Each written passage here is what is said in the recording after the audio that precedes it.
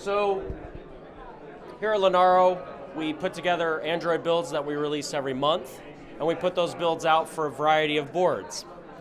Connect is a great opportunity to do wonderful things with these boards and bring them much, much further in 1 week than sometimes we can do in a couple of months. People who care about these boards come and work with us to actually enable graphics, multimedia, and this week actually we had an extremely fantastic week where we were able to actually take a board that's never run Android before and actually get Android running on it. And I'd actually like to show you that here. So what you see here is, this is a Freescale i.MX6 board.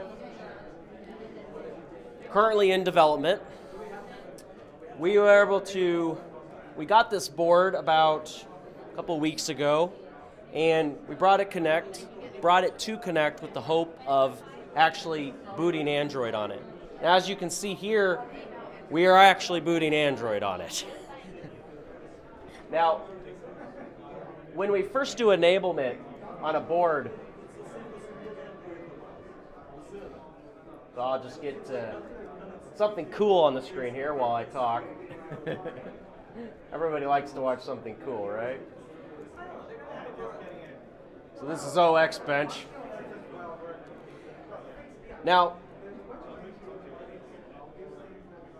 when we got here, we weren't exactly sure what was necessary to get this board up and running, but we were able to use our software GL hack to actually allow us to bring this up without hardware enablement, and being able to actually do that allows us to actually go from 0 to booting in about a week. Nice. This is about the same kind of experience we had with bringing up ICS originally on the Origen, the Snowball, the Panda board, and the i.MX53, which you don't see here because now that we have i.MX6, it's a faster board. So now the amazing thing, and if you can actually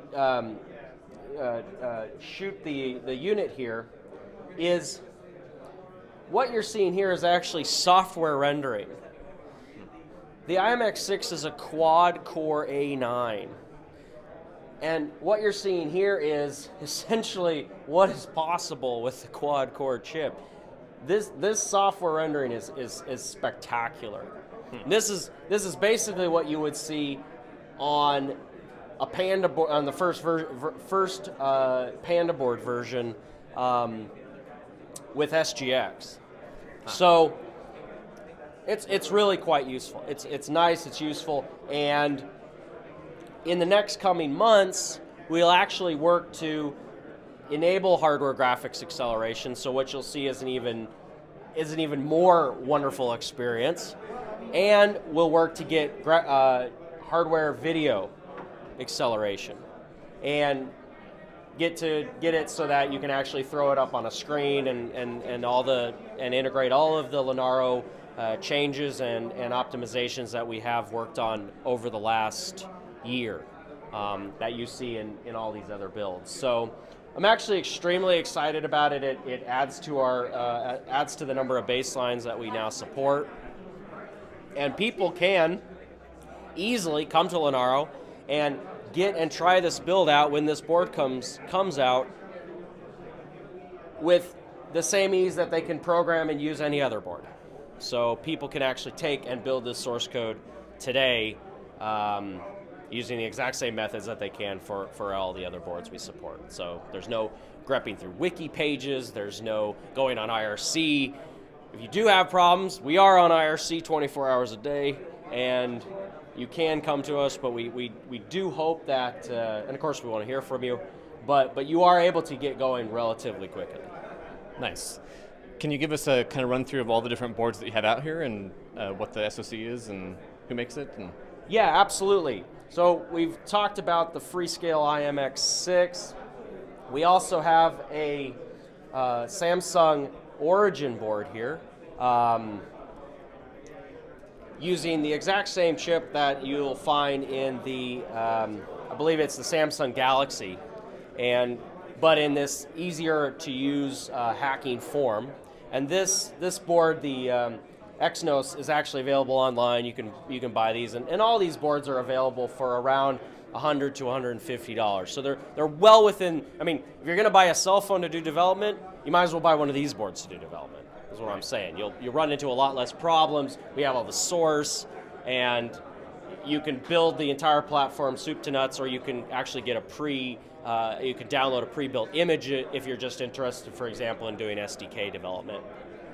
What we also show here is we have the Snowball from St-Ericsson. And this is quite a cool board. You can tell that it's very small, and it's actually nice to use for development because it is a smaller board.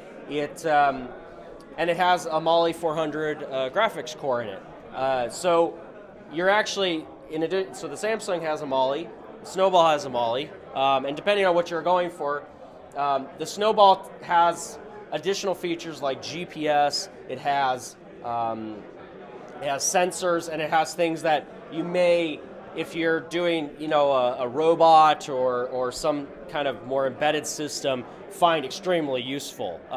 You don't have to go out to SparkFun to get a GPS, and you don't have to get an external wire in an external sensor. You've actually got it on the board. The Samsung, as you can tell, is more of a tablet in this current form factor. You could imagine wrapping this up in kind of your own tablet that you could take around.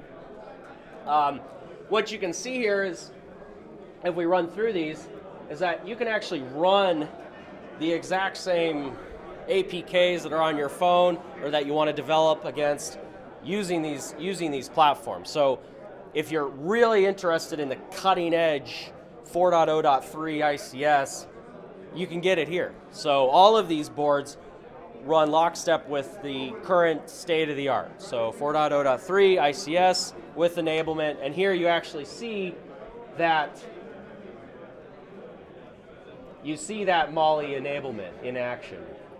And I can, bash my bricks all day long. This is a great game, by the way.